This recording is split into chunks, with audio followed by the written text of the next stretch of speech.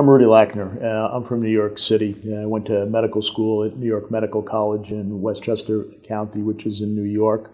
I did my cardiothoracic training at the University of Chicago, and I did my lung and heart transplant training at the University of North Carolina in Chapel Hill. While I was living in New York, I became involved with medicine at an early age. Started working on an ambulance and then worked in the New York City 911 system as a paramedic.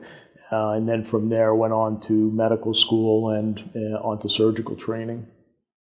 I chose to become a thoracic surgeon because I got interested in the esophagus, and the esophagus is one of the organs that thoracic surgeons operate on, and that's how I became interested in this particular specialty.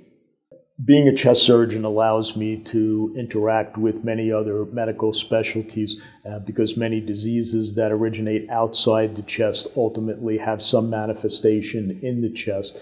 The more common operations that we do entail removing parts of the lung, both for benign and for malignant causes. We also operate on the esophagus, the thymus, which is a gland in the chest. We operate on the airway and pretty much do all the operations in the chest short of heart operations.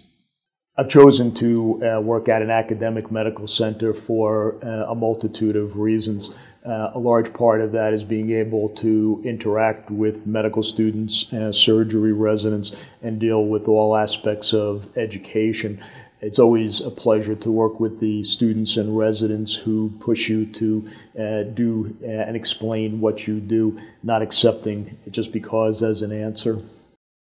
I think what I've enjoyed most about living in Nebraska is the people. I find them to be very friendly and understanding, as may not always be the case on the East Coast. And that's probably been the most pleasant aspect of working and living in Nebraska.